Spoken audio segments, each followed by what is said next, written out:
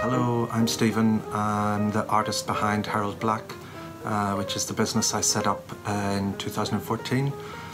I'm a printmaker. I mostly use monoprint and collagraph to produce work, and I wanted to talk today a bit about my art practice, but I realised that, say, monoprint and collagraph may not be terms that a lot of people are familiar with.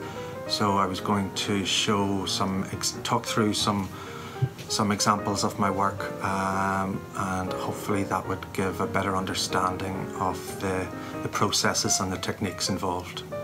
The technique I use the most is monoprint, and for that I use a thin acrylic printing plate which gets covered with ink using a roller, so that it's a very thin and even layer of ink, and I will just use paper cut stencils to mask out areas on the print. So once this is covered with ink and the stencils have been placed onto the paper, it then goes through the print press, and it's the pressure from the print press that will transfer the ink onto the paper.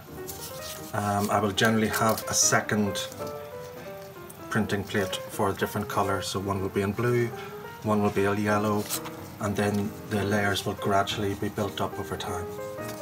I like to use the monoprint technique because it allows me to create an individual print every time. As you can see, there are no etched marks on this, so there is nothing repeated on the prints that I make. And as you can see, prints in the series then will be unique. Each one will be an individual. The paper mask areas may be repeated in it, but they'll be used in a different configuration and in a different layout. So it results in a series of work rather than an edition of the same print. And you will see that they're numbered like that as well. So it's the first print in an edition of one. I also produce a range of poster prints, and these are scans of my original monoprints, and they will be in a different colorway from the original, so that it is not a direct copy, but it exists as a separate and a brand new piece of work. The poster prints are a more sort of affordable and accessible piece of artwork. I use a notebook a lot. This helps me plan out how my prints might look. I'll often sketch from photographs. So this is one of the Ulster Museum, and it's a building that I've referenced quite often in different series of works. And then I will sketch from the photograph. These will then get converted into sort of shapes or stencils or motifs. So you can see that this shape here has become this card stencil, and I'll use packaging, old packaging, say food packaging and things, so stuff that would be generally thrown away.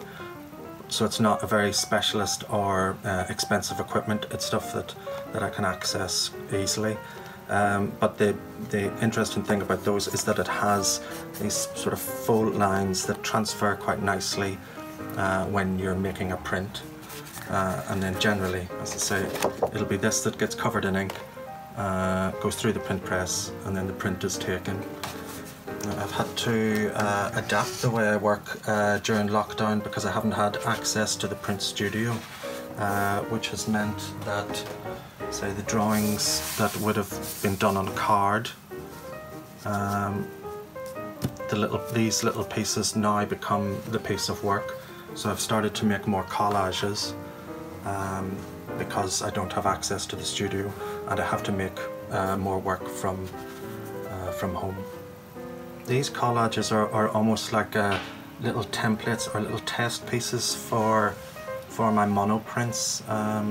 Already I can see this is helping me work out shape, composition, colour, and so when I go back to the print studio once lockdown is over, I'll be able to use this collage as a template for making some new monoprints, because there are different shapes and stencils then that I can take from the collages that will help me when I get back to the print studio.